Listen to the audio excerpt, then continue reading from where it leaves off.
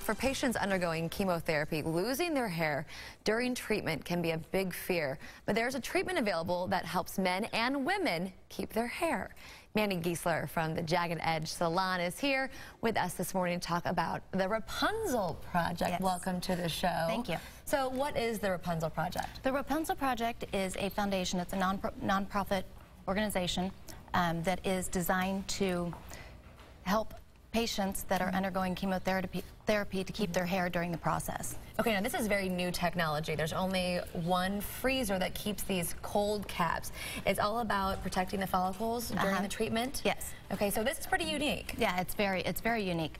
The way that it works is the patient uses a sort of football helmet, like an older football helmet type cap. It's dropped to a very low degrees, and what it does is it freezes the follicle, which helps from the chemotherapy, the chemicals going in and killing the follicle, hence they won't lose their hair.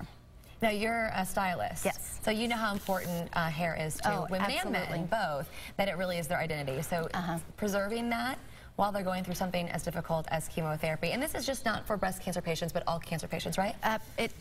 For almost all of them. There's only a select few that it does not, that it's not effective for, but it is 90% effective, which is awesome. And in this, one of the challenges, the freezer, it needs to be extremely low temperatures, not like our freezer at home. You can't just stick this helmet in your own freezer. It's like negative 22 degrees it's Fahrenheit very, or something very cold. like that. Yes. Like dry, we're talking like dry ice. Yes. So you're trying to raise money for a freezer, another freezer in Kansas City, to make this accessible to more patients. Yes, right? and they run about $2,500. So what we're doing is we're putting a benefit together next Friday, and it's for $12 you can come in and get a deep conditioning treatment and a blow-dry style. 100% of the proceeds goes towards purchasing a new freezer, because we only have one in the area, and that's at Shawnee Mission Medical Center.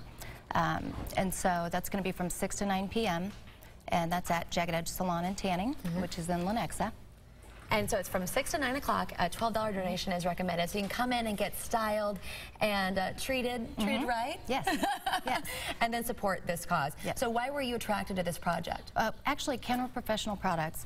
We had a gal come in and she was telling us about it, and we just never heard of it before. And being hairdressers, when our clients are affected with cancer, it's a very traumatic thing for us as well, because they come in and say, I'm getting ready to start chemo, please take off all my hair.